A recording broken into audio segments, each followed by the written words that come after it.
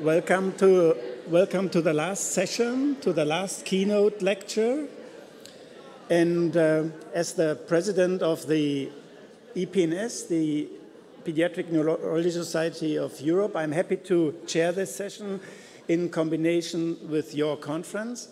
And I'm very honored to present the next talk because I learned that Mara Dierssen and her colleagues here placed in Barcelona did a lot of instrumental work which actually combines both of our fields.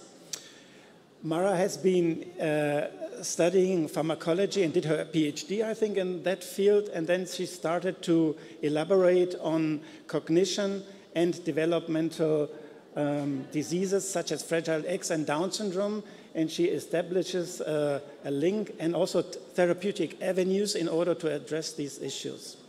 She works with a team of many people, biophysicists and other people instrumental in computer design and analysis of all the new data that are obtained.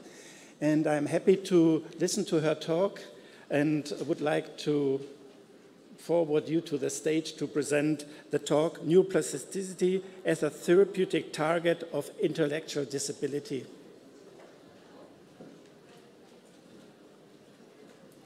So thank you very much for the kind introduction, and thank you for inviting me today here. It's a great pleasure being at the EACD, sorry. And it's a great pleasure because I think that we should stop thinking of neuroscience and other more clinical or more applied disciplines as something separate. We have to start thinking on them as something that can be applicable. So our findings, hopefully, will be applicable to clinics. And today I will show you some of our results about how we brought from the very basic science our results into clinical trials. And basically, I will target a concept that is neuroplasticity. But let's first start with some facts and figures. As you know, intellectual disability defines developmental disorders characterized by limitations both in intellectual capacity but also adaptive behavior. It originates, as many of the other neurodevelopmental diseases, in childhood, and it really places a disproportionate burden, both from the social care, the medical care, but also at the educational level. And there is no treatment for it. By now, we don't have a treatment. Interestingly, when you look at the rest of the neurodevelopmental disorders, autism spectrum disorders, global developmental delay, attention and hyperactivity disorders, social communication disorders, all of them share symptoms that are similar, meaning that all of them share a myriad of different alterations in the brain that are overlapping.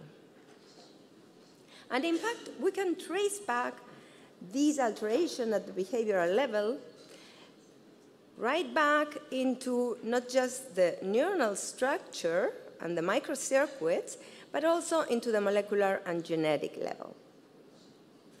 So let's start by gathering an idea of the complexity of the problem we are tackling. And let me mention or quote Santiago Ramón y Cajal, that, as you know, was a Spanish neuroscientist, probably the most fundamental neuroscientist in our history. And he said that the brain is a world consisting of a number of unexplored continents and great stretches of unknown territory. And these, that was said more than 100 years ago, still stands. We know a lot, but we still don't know how the brain works. So let's put it in numbers. 86 billion neurons. As you know, some years ago, it was said 100 billions. But in fact, when they counted again, it was 86 billion. Of course, this is in the typical human that, as you may know, is a male, 70 kilos, 55 years. So they don't count the neurons of female. I don't know. Maybe we have too many. I don't know. Anyhow, sorry.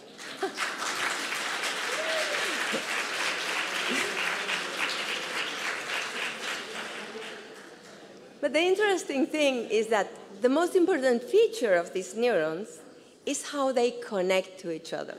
So in the brain, is like in life. You know, the most important is your connections. Who do you meet? When do you meet him? How do you meet him? If you bump into somebody, what do you say? So in terms of biology, this is the same with neurons. The most important is how they connect. And they connect through structures that, as you know, are called synapses. And these synapses contain millions of molecules, a myriad of molecules, of different molecules with different functions that can then boost these neurotransmissions. So they are kind of physicochemical microprocessors, let's say so, right? And as you know, most neurodevelopmental, neuropsychiatric, and even neurological disorders are considered synaptopathies, right? So, but in fact, this brings to an idea, and the idea is that, you know, behavior, cognition, those are not properties at a single neuron level. No, those are emergent properties of a circuit. What means emergent properties? It means that you cannot explain them just by looking at single people. So if you have been ever to the Barça stadium, for example, and you have seen these waves of people going up and down, right? So this is an emergent behavior. You cannot explain it by the behavior of one of the supporters of Barça, right? You have to look at all of them. So here is the same. And how does it work? What is important there? So important features are the topological characteristics of the neuronal architecture, because in this neuron we have these branches that are called dendrites that are like antennas from the neuron. So those structures receive information, and this information, depending on how this is constructed in space, will be from one region or from a different region, right? So if we put it in a different location, we will get the information from different parts of the brain. Not only that, but also the neuronal physiology, how these neurons are processing the information and giving rise to bioelectrical signals, which are a fundamental language in our brain, right? So all of these will define how the information is processed at the circuit level, which is what finally gives rise to these behavioral changes or alterations, okay? The interesting thing is that you don't have a static, solid brain. Part of it is solid. Part of it has to be stable in time. But a lot of it is moldable by the environment, right? And this property is called plasticity. So all this connectivity can be fine-tuned using this property that is called plasticity. And in fact, the brain is constantly remodeling, and here you see examples of new connections being made, some connections being lost. And this is the basis of fundamental functions like learning and memory. But it's not only that. We can make also new neurons in some very specific parts of the brain, even though this is a bit questioned in humans now. And for sure, we can change the genetics of the cells, the epigenetics, right? So if we should define the plastic brain, neuroplasticity would be understood as the ability of the nervous system to change its activity or even its structure, reorganizing also the function, the connections, right, in response to both intrinsic and extrinsic stimuli. This is what helps us to adapt to the environment, to a changing environment, right? And this is some of the problems that appear when you don't have correct plasticity. You cannot adapt, okay? So plasticity is fundamental to adapt, to learn, to recover from lesions, and it's also fundamental in brain development. So this is a lifelong property of the brain, and as I said, it can have different forms, right? How the neurons are proliferating, especially during development, how they are creating these contacts. These dendritic spines are the postsynaptic part of a synapse, right? So, and this makes it very beautiful because these arbors look like roses, no? Rose trees.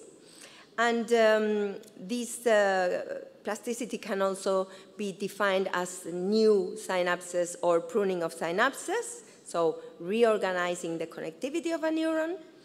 And it can also come in a more functional form of changing the strength of the contact. You may have a contact, no? I don't know. I always put this example to my students. How many contacts do you have, I don't know, in the social media, no? Now it's not anymore Facebook. I think it's Twitter or something, or Instagram. But you can be in contact with somebody. He can be following you, but you don't have any message for years, and suddenly you have many messages for this person. No? You reinforce this contact because you are interested in it, for example. And then we will not touch these today. We will just touch it indirectly, but also the genomic plasticity. So our genes are our genes. This is our, let's say, genetic makeup, but these can be modulated by the environment.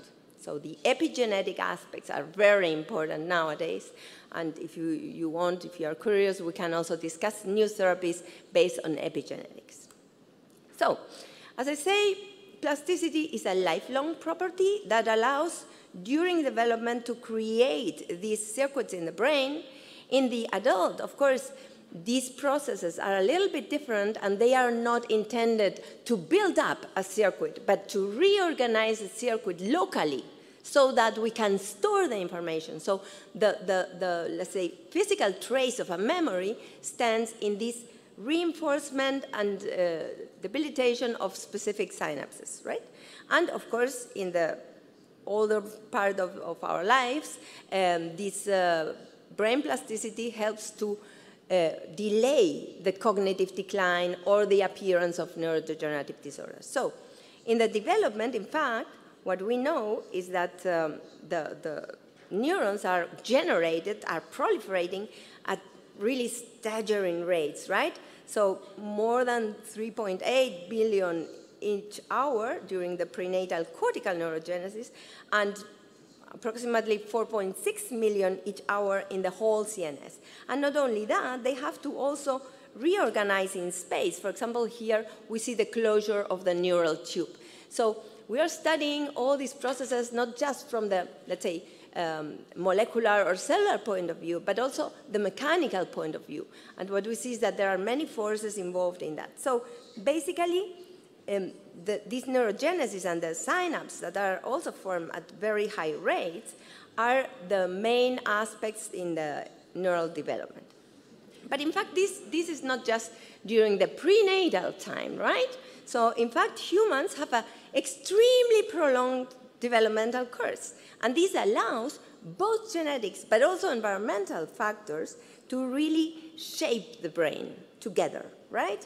And this shapes also, of course, the function of the brain, cognition, emotion, social capabilities, etc. So basically, this is what you see here. After birth, we still have changes at the neuronal level in the size of the neurons, and that gives rise also to the brain weight, increases in brain weight, and also a remodeling of the synaptic content, right? So synapses increase and then have to be pruned, right? And here you see the same image as before. So the final wiring of the brain occurs after birth and is governed not just by the influence of these genetic factors, but mainly by the environmental experience. However, this prolonged brain development tells us again that we have to forget about these initial critical periods as the only, let's say, window for intervention, right? So it's much more longer. And in fact, let me propose something, because in fact, what I think is that having neurodevelopmental disorders is in part a consequence of brain evolution, of human brain evolution. Why? Because it is the emergence of neuroplasticity processes that have enabled brain complexity. But of course, this requires a trade-off, right, between this increase in the complexity and the possibility of developing these neurodevelopmental disorders, right? And as an example, some newly developed genes and variants of genes are really involved in the size and complexity of the human brain compared to other non-hominid species, right? So, in fact, all these processes that I mentioned before have been shown to be altered in many neurodevelopmental disorders, right? And if you look at the genes, in fact, there are many genes involved in plasticity that are shared across neurodevelopmental disorders, right? And there are disorders that affect synaptic scaffolding, others affect synaptic signaling or transcriptional deregulation. But all of them tackle the synapse. And what this gives rise to is to an altered microarchitecture. And you can see that across disorders, we have alterations in the number of dendrites here, for example, compared to the wild type, to the normal person. And as you see also in the shape and the number of the dendritic spines that you can use as a proxy of the synaptic complement, okay? So, in fact, this is important because if you remember what I explained before about this emergent brain function, imagine that you have smaller neurons, right? Then your target area is smaller also. The area of influence that you can cover will be smaller, right? And if you have less spines, you will have a reduced connectivity scheme. And this, of course, has a consequence in function, okay? So you can imagine that if we have our mind here, our brain here, the brain perception, for example, or whatever other function depends on how these neurons are connected, how they function, and how they form these microcircuits.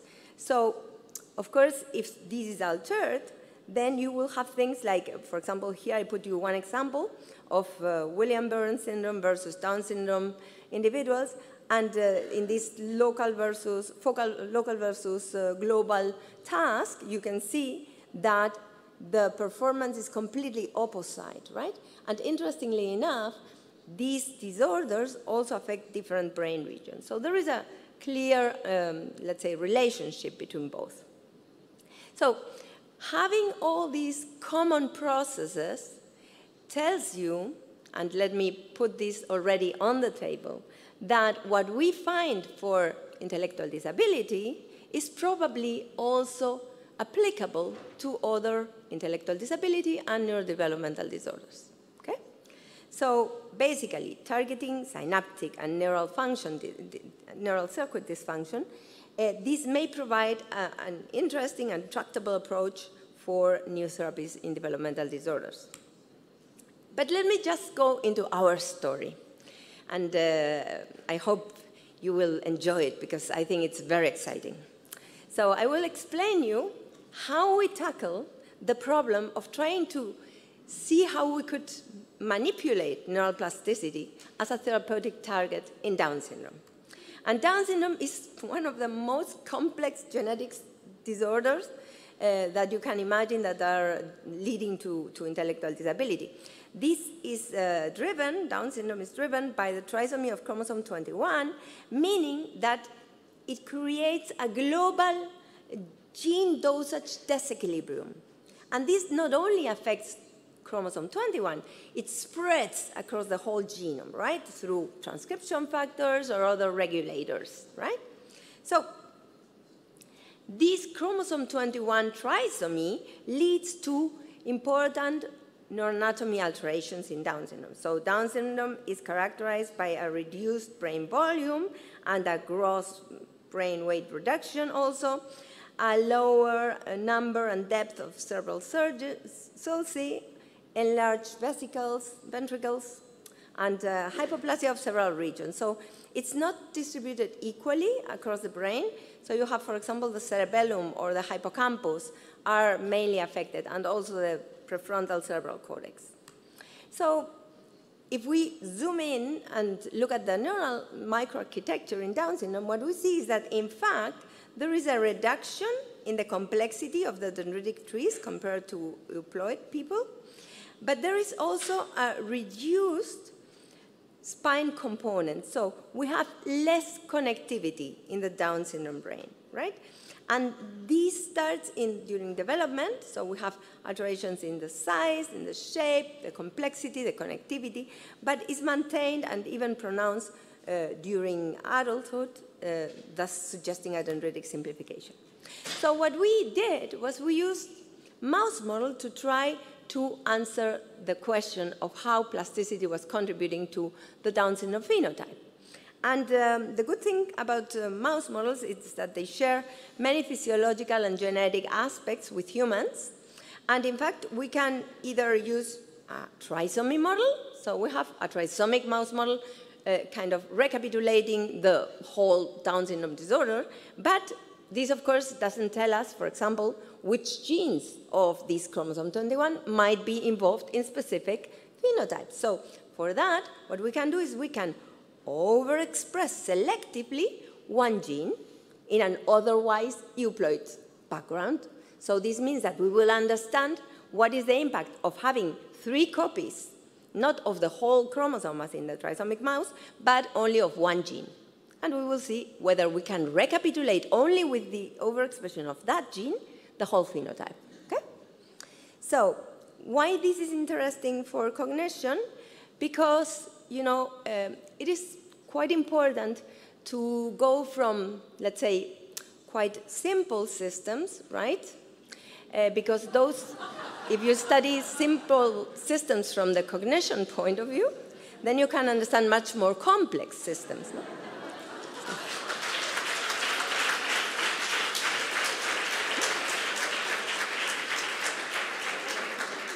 And you know, he's still there. Okay, so the first question, of course, was, can we recapitulate the phenotypes in our trisomic mouse models? And the answer is yes.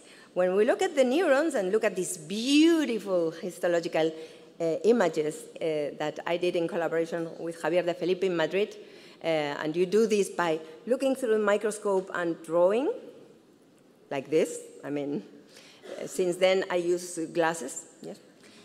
Anyhow, as you see, the trisomic neurons are smaller and also less complex, right? And they have less spines. So we thought, okay, let's see if this affects cognition.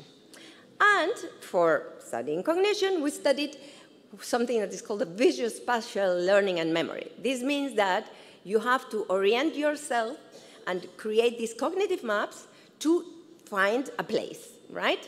So if you, for example, enter through this door, you know that I will be on your right. But if you enter through that door, I will be on your left. And this rotation is done mentally, right? And it's not true that females read maps worse than males. Okay, so this function allows an animal that is, we put them in a water maze, and they don't like water, so they tend to escape. So there is a platform hidden in the water, under the water, and the first day they have no idea where the platform is, but suddenly they find it. So you put them on the platform, they look around, and they see all these cues around, so like these doors, right? And then along the sessions, they learn, and they can find very fast the platform. So let me show you just one example. This is a wild-type mouse, so an euploid mouse, and there is the platform, as you see, the white dot, and the mouse is going there, bumps. Very clever. So measuring the time it takes to arrive to the platform, you can create this nice learning curve. So in the 4th session or around the 4th session, the mice, the wild-type mice, already know where the platform is, and they go there directly, right? Instead, what happens with the trisomics is that they cannot learn. So this is the same session as I showed you for the wild-type. And as you see, they are using these not very efficient strategies of going around, like, you know, when you park in a parking and you don't remember where the car was, and then you go through the whole parking back and forth, right? So they do the same. And even they try to use strategies like, trying to escape through this wall that is impossible. So this makes that their learning curve is much worse, right? Good. So then we thought, okay, could we associate these deficits to plasticity, to reduce plasticity? And to this aim, we took our mice to school, so meaning that we put them in big cages with big social groups, a lot of tasks to do, also problems to get the food and so on, so that they have to really make up their brains, no? And this is compared to the normal impoverished, let's say, situation. And what we wanted to see is whether this experience-dependent plasticity is driving this increase in the number of spines, in the number of contacts, etc., right? So, and in fact, just changing a little bit the task to make it even more challenging and boost your plasticity, now what we look at is the recognition memory. So this means that if we put two similar objects and then we change one of the objects by a new one, if the mouse knows that it's a different one, it will discriminate. It will explore more the new one, right? So what happens is that the wild-type mice can discriminate very nicely, but the trisomic mice, this in black, they cannot discriminate. They explore the same, if it's a new, if it's not a new, they don't care, right? And then when we enrich the animals, what we see is that, especially in the trisomics, we can completely recover this recognition memory deficit. So great, it looks that it works. However, when we look at longer term, so we do the intervention and then we test them immediately after, but then we wait 4 months and we look at them again. And what happens is that, in fact, while the wild types stay more or less in the same performance, the trisomics go back to the initial state. So it means that it's not driving a long-term change. We cannot do one intervention and, hey, I forget about it. No. Okay, so when we look at the synaptic contacts, meaning the number of dendritic spines or the number of the proxy number of these synaptic contacts is significantly increased in wild type, but it's not increased at all in the trisomics. So, meaning that this suggests that this lack of stable structural plasticity is what is explaining that we lose this effect. So, okay, we thought, okay, could it be that some of the genes in chromosome 21, when it's overexpressed, when we have 3 copies, might be responsible for this lack of stable plasticity? So this is challenging because, of course, you have more than 350 genes there, right? And you need to find this molecular sculptor that allows you to remodel the neuron. And of course, we searched initially the usual suspects genes, right? So APP, BACE2, TSCR1, so genes that are normally associated with learning and memory deficits, etc. But in the end, we found a gene that is called DIA1A. It's a kinase. What means that it's a kinase? It's like a molecular interrupter. Kinases, what they do is open or close molecular cascades, right? And what is interesting about DIA1A is that it opens or closes many cascades that are involved in synaptic plasticity, are involved in neurodegeneration, etc. So this means that it's like a hub, right? Like an influencer, let's say so. So it's like an interrupter that could open or close the whole room, not just one little light there or here. Okay? And the other thing that is interesting is that it's very conserved. And now we know that having too much or too least dose of DIA1A leads to intellectual disability, because there is a disease that is called DIA1A, exactly like the gene. And those patients show microcephaly, intellectual disability, language problems, epilepsy, etc. Okay? So the first thing was, okay, if I only overexpress DIA1A, do I recapitulate the phenotype? can I recapitulate the whole phenotype that I see in the trisomic just overexpressing DIAC1A, just with 3 copies of DIAC1A? And the answer is yes, we can.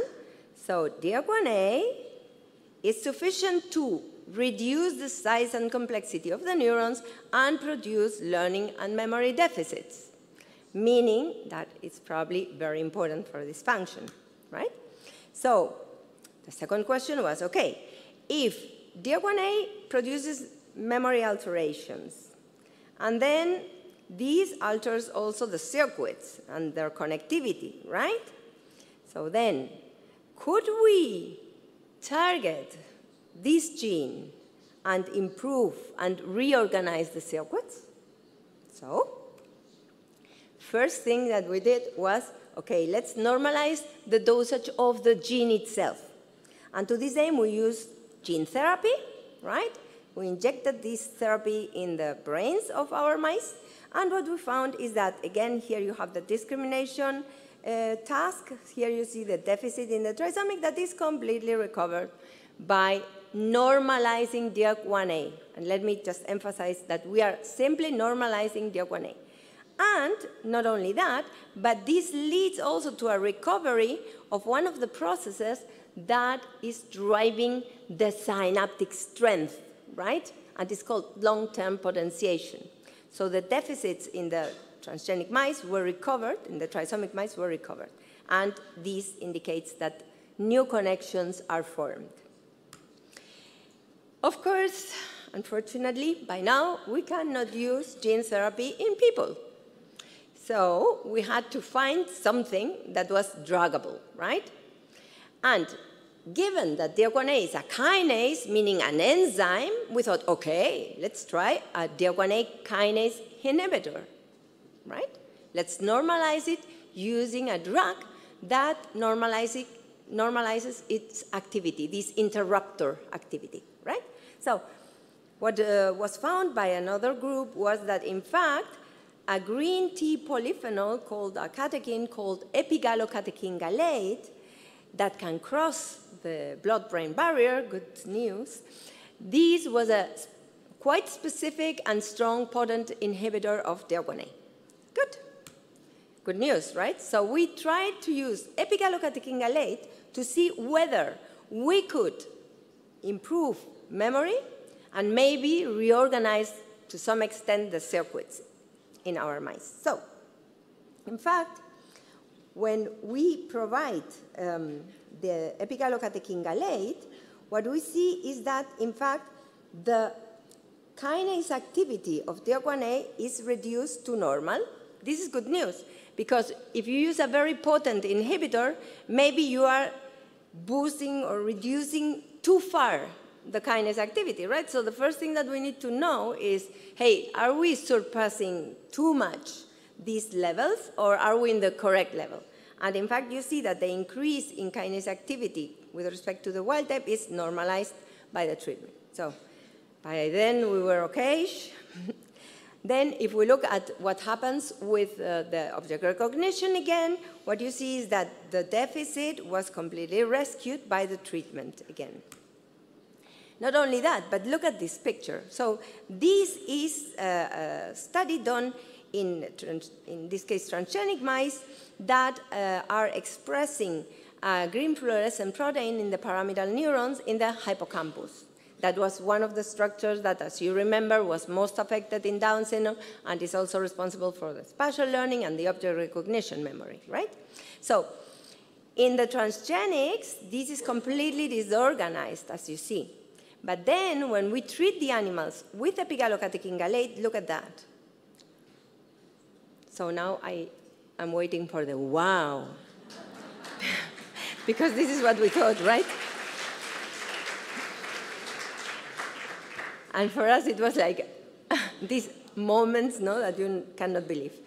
Okay, so all these very interesting data, well, were very encouraging, so that we decided to go for a first clinical trial, right?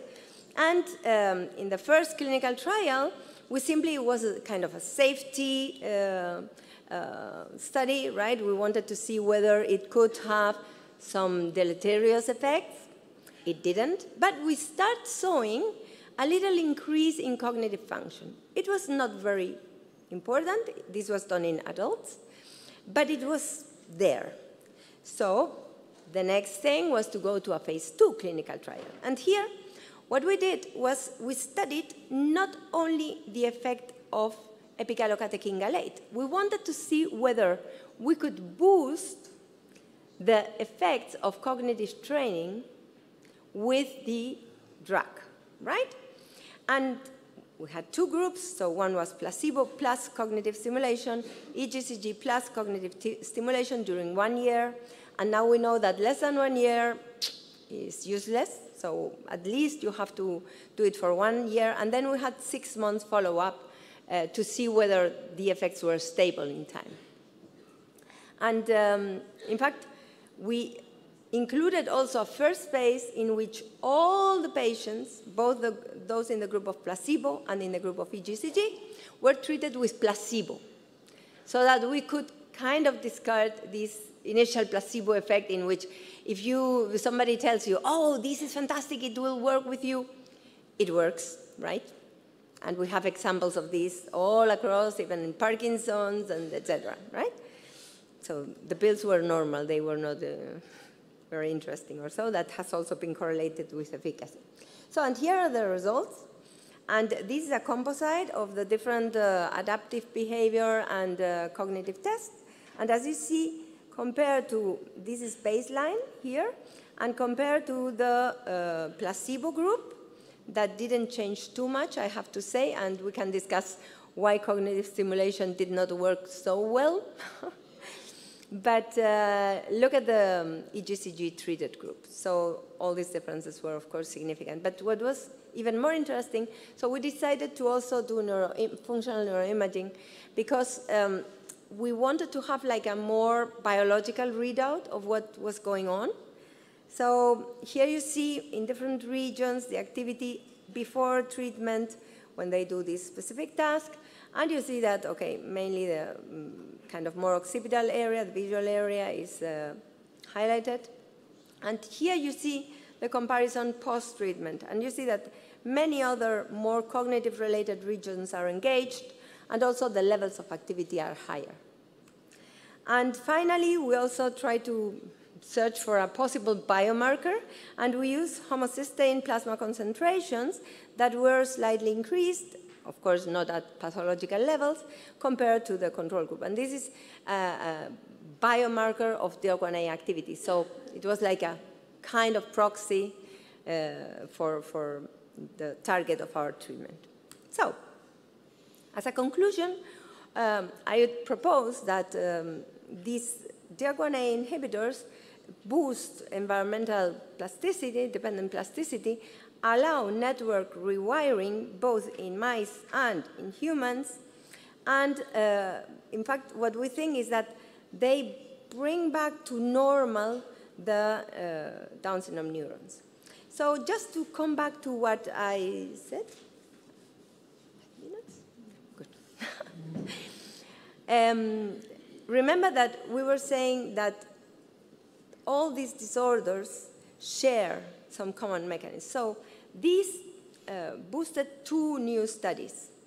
One was in pediatric patients, and we just finished it, and we can discuss. I will not show the results, but they were positive. We're about to publish it. But the other was a clinical trial in Fragile X syndrome patients. And interestingly enough, it also worked there. In a different scale, let's say. So it was working, we did some electrophysiology studies there, but it was also improving cognition and social abilities in these patients. So the idea is that, of course, even if you have little improvements, these can change the life of people from a dependent life to a more or less independent life, right? But please don't forget that we can, of course, target plasticity, like in Down syndrome, by using these drugs. But it's not only that. We need multi-component interventions, right? So What we are doing now is going into different interventions, not only cognitive training and neuropharmacology. We have included exercise, social activities, nutrition, and also, for example, non-invasive brain stimulation. So in our opinion, in my opinion also, this is what can really make the difference, right? And for example, as an example here, this has also biological roots. When people do exercise, they are increasing BDNF production, so a neurotrophic factor, right? And in mice, this drives an increased neurogenesis, for example. So even though you think, well, there are non-pharmacological interventions, what could be? No, it's the opposite. They do have an impact on the brain. What you guys do has an impact on the brain. That's it. So to finalize, I hope I have convinced you that neuroplasticity is a great therapeutic target for intellectual disability and probably other neurodevelopmental disorders. And let me finish again with a sentence of Cajal that says, any man could, if he were so inclined, be the sculptor of his own brain. Thank you.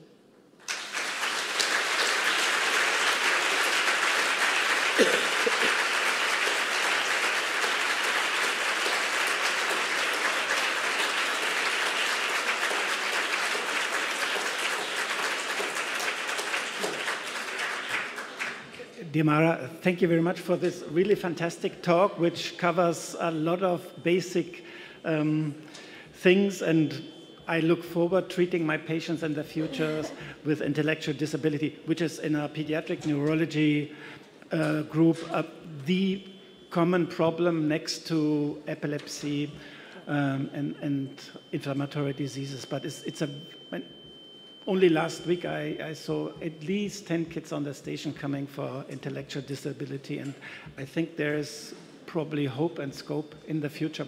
Thank you very much. Thank you.